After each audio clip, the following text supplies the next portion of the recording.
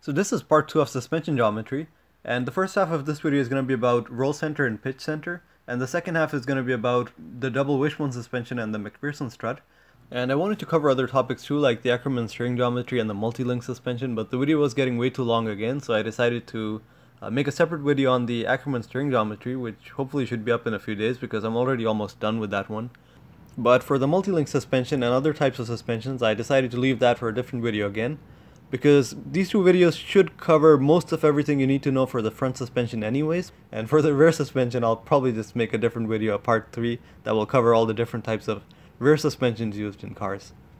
So starting off with roll center and pitch center, so you would have noticed that whenever a car goes through a corner, the body rolls towards one side, which is the outside of the corner. So roll center is simply an imaginary point along which the body will roll. So you can think of it as a pivot point along which the entire body rolls.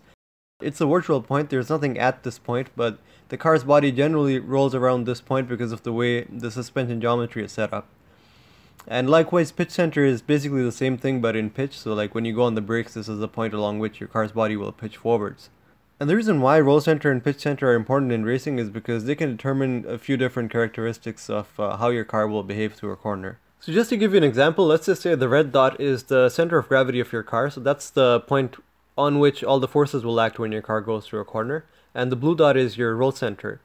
So let's say in this case you set the roll center exactly at the road surface, and let's say now you take a left turn, so you're turning your car left, so this will have a force on your car's body that is pulling it towards the outside of the corner, so towards the right. So that's why the red arrow on the center of gravity is pulling the car towards the right. And you can imagine that this force will have a rotational force on the car's roll center, since the roll center is lower than this point. So it will try to rotate the car's body towards the outside of the corner. And that's what basically causes body roll. But now let's say you are to move the roll center, so rather than it being at the road surface, you make it slightly higher than the road surface. So you can imagine if you move the roll center closer to the center of gravity, you're reducing the distance between these 2 points, the pivot point and the point at which the force is. So you reduce the torque at this actual roll center, which means that there will be less rotation force trying to move your car's bodywork sideways, which means that your car will roll less because of this. And if you were to move your roll center all the way up to the same point where your car's center of gravity is, you would reach a point where there would be no body roll. So then your car will go through a corner and it will not roll at all because there would be no rotational force at this point. So from that example, it might seem like the higher up you move your roll center, the better it is. But there's one more thing that comes into play, and that's the sideways force that your contact patch basically applies on the roll center, because of the way your suspension control arms and everything have to line up to provide that roll center. And what that does is, whenever your roll center is higher than the road surface, this force will also obviously have a vertical component, indicated by the yellow arrow. So what this vertical component does is it lifts the car up every time it goes through a corner, and this effect is called jacking. So every time you go through a corner, your car not only rolls sideways, it also lifts up slightly, considering your roll center is higher than the road surface. And obviously that's not too desirable, because if you're lifting your car up every time it's cornering, you're raising your center of gravity up, which will cause excessive weight transfer to the outside tires, which is not a good thing in racing. So that's why there's 2 things that come into play when choosing your roll center. So the first thing is getting your roll center closer to the center of gravity, which is to reduce body roll. And the second thing is keeping your roll center as low to the road surface as possible to reduce this jacking force, because you don't want to lift your car too much either. So in most cars, the roll center would be placed just slightly above the road surface, because placing it above the road surface does provide a bit of jacking force, but then at the same time you are getting it closer to the car's center of gravity. And the other thing is, a slight bit of jacking force can sometimes be beneficial in preventing bottom out. Bottom out is basically when your suspension reaches its full limit of compression and then it can't compress any further. So that's obviously not a good thing, to reach bottom out whenever you're going through a corner. So a slight bit of jacking force can lift your car slightly higher and prevent your suspension from bottoming out too easily. And keeping your roll center slightly higher from the road surface also gets it closer to the car's center of gravity, so it will minimize body roll at the same time. So that's why that's often the most preferred roll center, keeping it slightly higher than the road surface. And that's actually where you'll find it in most racing cars and also in most regular cars. It will be located slightly above the road surface. So talking about how to measure and adjust roll center, I'm just going to give you this example over here with the double wishbone suspension, since that's the most commonly used in racing. So let's say you have this car and you're looking at it from the front view, so these are the 4 control arms that you see. And if you draw these yellow lines through the upper control arm and the lower control arm, you'll see that they'll intersect at a certain point, because you would have noticed that on most racing cars at least, the control arms are at a certain angle. They're not completely parallel to each other. And the point at which these lines intersect, if you draw this blue line from that point to the center of your contact patch on your tires, and then you do the exact same thing on the other side, you would notice that these two blue lines will intersect at a certain point. And that point is your roll center. Now this is a bit of an estimation, because when your car actually does go through a corner, all your control arms do move, so they don't stay at the exact same angle, which is why this point slightly changes. But it's still a fairly accurate indication of where your roll center would be if you're trying to adjust your roll center. And talking about one of the common problems that people run into when tuning their cars for racing is that when they lower their cars, the angle of all these control arms changes when you lower your car. So now if you do the same thing, this is a bit of an exaggerated example, the car is lowered a bit too much, but still it shows you that the roll center moves fairly low whenever you lower your car. So that's actually one of the drawbacks of lowering your car, because it changes the angle of all your control arms, and then your roll center is actually at a much lower point, which causes excessive body roll.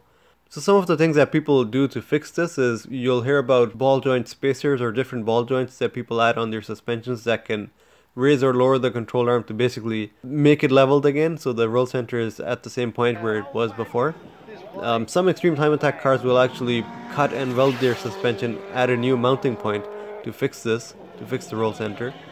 But in racing you'll most often see cars with multiple suspension attachment points anyway, so that when they go from one track to another and they change their suspension setup, they can simply unbolt the control arm and bolt the control arm at a new point so that they can control the roll center much better. So now talking about pitch center is pretty similar to roll center, but looking at everything from the side view this time. So you would have seen a geometry like this most commonly on the front suspensions of most cars, that they angle the upper control arm slightly backwards, like they offset it from horizontal. And what this does is, if you imagine the control arm moving upwards, you would notice that the lower control arm would move up straight vertically, whereas the upper control arm would move slightly backwards. Which means that when they both move up, this will have a slight rotation force on the wheel. It will rotate the entire wheel backwards. And if you're rotating the wheel as you're moving the suspension up, that also means that the rotational forces on the wheel will have a lifting force on the suspension. So basically every time you go on the brakes, it will have a slight lifting force on the car, which is actually a good thing, because this can be used to counter the front diving down every time you go on the brakes.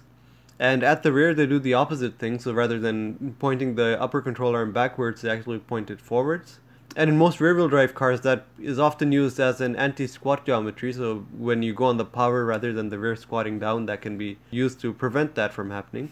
So pitch center is simply changed by changing your position of your control arms from horizontal while looking at them from a side view.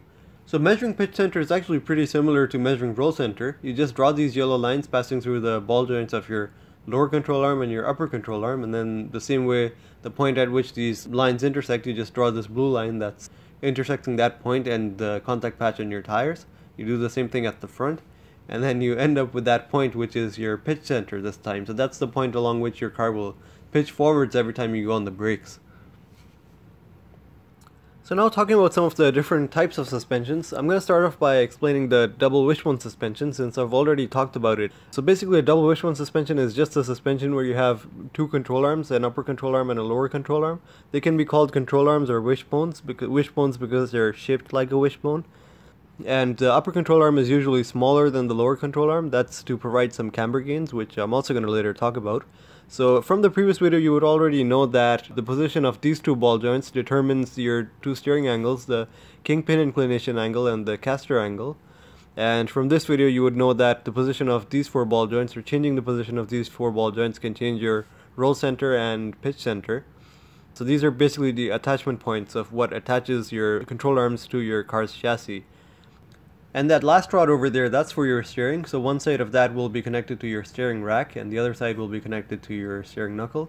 And even the angle for that, for the steering knuckle, is really important, but I'm going to talk about that later when I talk about the Ackerman steering geometry. But if this was the rear suspension, because there's no steering rack at the rear, so in that case this would also be mounted to the chassis. And there's usually a nut on it that's used for alignment, so you can adjust your toe angles at the rear. So now the other really important thing to know about the placement of these control arms is that if you draw these yellow lines through each control arm, just like you did when measuring roll center, all these yellow lines should go back and intersect at the same point. This is important for eliminating any bumps here, because if they're not aligned in this geometry, the suspension will not work properly, so the tire will actually change toe angle when it moves up and down. And the second thing is that all these ball joints, so the length of all these control arms should be such that if you draw these two yellow lines passing through all the ball joints, the yellow lines should be passing through all the ball joints, and meaning that the control arms should follow these sequence of lengths. If you follow this, you can offset each control arm. So like you need to offset the steering rod because of the steering geometry. But even if you offset it, but the angle and the length of the steering rod is right, that means that even when it's offset, when the wheel will move up and down, the wheel should move up and down in a straight line, and it shouldn't change any toe angle. So that would mean that you have zero bump steer. A bump steer is basically when your wheel moves up and down and it changes a slight bit of toe angle. And that's something I experimented with myself on my self-made car. I got the geometry at the rear just slightly wrong. It was off by 1 centimeter, and what that would do is every time I would hit a bump, it would cause a toe out at the rear. And the car was really unstable at high speed because of that. And once I fixed that, it was amazing the difference it made, because after that the car was really stable, even going over bumps and everything. So this is something that you really need to get right if you're designing or even working on a suspension or changing something on it. Now even the lengths, or the difference in length of the lower and upper control arm, do have a certain significant effect on the way the suspension moves. So the smaller you make the upper control arm, it will have an effect on what's called camber gains. So basically every time your car goes lower to the ground, your tires actually gain camber. And the purpose of that is that by default, if you had a double wishbone suspension with all control arms of equal length, what would happen is that when your car will roll through a corner, your tires will roll along with it. So they will actually, so let's say your body rolls 2 degrees, your tires will lose camber by 2 degrees while going through a corner. So that's obviously a pretty bad effect, which is why you shorten the length of the upper control arm to counter that a little bit. And you can go really extreme with that and shorten the upper control arm to a point where there's no loss in camber when your car's body rolls. But the problem with going that extreme with these settings is that when your car will pitch under braking or squat down because of some other effect like going over a bump or aerodynamic force, it will gain an awful lot of camber even in a straight line, which is why you might lose a tremendous amount of grip in braking. So that's why you never go that extreme with shortening your upper control arms, and you also rely on running a bit of static camber. So you run a bit of static camber and then you also shorten your upper control arms, so you're not losing that much camber when your car's body rolls through a corner. So now talking about some of the structural benefits of a double wishbone suspension, because apart from all the benefits this has in terms of geometry, it's also structurally a really good design. And the reason is, especially when you look at it the way it's used in racing cars, all the links are designed really straight and usually really cylindrical. They sometimes shape them for aerodynamic reasons, but usually you'll see them really straight and almost cylindrical. And the reason is that the way the forces flow through them, so for each individual link there's either going to be forces compressing them or extending them, but there's going to be no twisting or bending forces. So let's say when you go on the brakes, in this car, these are the two forces that are going to be going through the upper control arm. So there's going to be one force trying to compress the link at the front, and the other force is going to be trying to extend the link at the back. And when it goes through corners, both the forces are going to be pointing in the same direction, so for lateral forces. And depending on which way your car is cornering, these arrows are going to be either pointing inwards or outwards. But the point is, there's going to be no bending or twisting forces. And even on the push rod is also going to be compressed straight. And because the push rod is also connected at the lower control arm at a point where there's actually a pivot over there, so there's going to be no bending forces on the lower control arm either. So if you take a steel tube and you're only putting stresses on it on both ends, either compressing it or extending it, but there's no bending forces on it, you can get a lot of strength out of it, even if you make it really lightweight. So that's really the benefit of the design in these race cars, that they make these control arms out of carbon fiber and they're extremely lightweight. You can probably hit this control arm with the hammer right in the center and you'd probably be able to break it. But the amazing thing is the way it's being used to hold the wheel. You can even hit it hard on a curb or something and these control arms won't break, because they provide a lot of strength in the way they're being used. Now in production cars that's not the case, because they often have to save a lot of space because they don't have that much space to make these control arms really long. Because the other thing that racing cars will do is they'll make these control arms really long, because the longer you make the control arms, the more linearly you're moving the wheel up and down. The shorter you make the control arms, the wheel will move up and down more in an arc, which is not that good. But in production cars, they don't have that much space to make these control arms that big. So that's why they will often compromise on the design, and they will bend the control arms or shape them in a way so they can fit them in an actual car. So they don't make the best out of the double wishbone configuration, but it still is a lot better than some of the other suspensions out there. So now talking about the other really common suspension found in cars these days, that's going to be the MacPherson Strut. And almost every other production car is going to use this suspension in the front, because it is really cheap to implement in cars, and what it basically is it's going to have the same lower control arm design as a double wishbone suspension, but the upper control arm is replaced by bolting the knuckle straight to the strut, and here's what it moves like. And this suspension is going to have 3 attachment points to the chassis, so 2 attachment points for the lower control arm and then just 1 attachment point for the strut, where the strut is going to connect to the strut tower. And the reason why this design is so efficient to use in cars is because most cars, even when they use a double wishbone suspension, they're going to have a strut tower and a strut anyways. So we're simply replacing that upper control arm and bolting the strut straight to the knuckle saves them a lot of cost, and it saves them a lot of space too, because the upper control arm also takes quite a bit of space. Now, because in this suspension you don't have an upper control arm with a ball joint, so the steering axis is determined by the line passing through the strut mounting point on the top and the ball joint on the lower control arm. And the roll center and pitch center in this suspension are measured by drawing a line perpendicular to the mounting point on the top strut, because you can pretty much think of the strut as an infinitely long upper control arm, because it moves linearly, so for a control arm to move linearly it would have to be extremely long. And for controlling camber gains, you basically do that by angling the top of the strut towards the center of the car. So when the strut is angled, you can imagine that the strut will pull the top of the wheel towards itself when it initially starts to move up. So that's how you get camber gains. But the problem is that because the strut is moving linearly and the lower control arm is moving in an arc, eventually the arc of the lower control arm will catch up to the strut, and then it will start to angle the lower part of the wheel backwards too. So the wheel gains camber to a certain extent, and then after that it starts losing camber again. So you never get as much camber gain with a strut type suspension as you do with the double wishbone suspension. And to increase the camber gain on this suspension, you can do that by changing the angle of the strut. But the problem with that is that when you change the angle of the strut, you're changing the kingpin inclination at the same time, because the steering axis in this suspension is determined by where the top of the strut is mounted. And the caster angle in this suspension is also changed by changing the top mounting point on the strut. So usually the top mounting point is moved towards the rear of the car, which gives you your caster angle. So in most of these suspensions you would have seen that the strut is angled when you look at it from the side, and that's to give your caster angle. And because of angling the strut, that also gives you that slight bit of rotation force when the wheel moves up. It actually depends on the angle of the lower control arm too, but as far as the lower control arm is flat and the strut is angled, that will give you that slight rotation when the wheel moves up, which gives you that slight bit of lifting force when you stop your car every time. But the problem is that with this suspension, when you change the caster, you also change your pitch center because of the same reason. So changing your roll center and pitch center are mainly done by changing the lower control arm in this suspension, since there is no upper control arm, and the strut basically, because of the strut, everything is fixed. And if you change the strut, you're changing your steering angles too, which is why usually for changing roll center and pitch center, people change the mounting points of the lower control arm.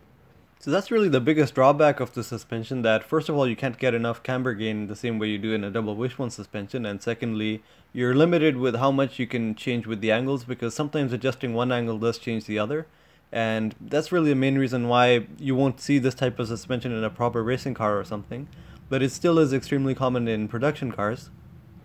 So I'll end the video over here, and hopefully for all the other different types of suspensions like the multi-link suspension and the trailing arm or trailing link, or if there's any other suspensions you guys want me to cover, I can make a part 3 and cover that. The Ackerman steering geometry, I've already almost finished that video, so that will be up in a few days.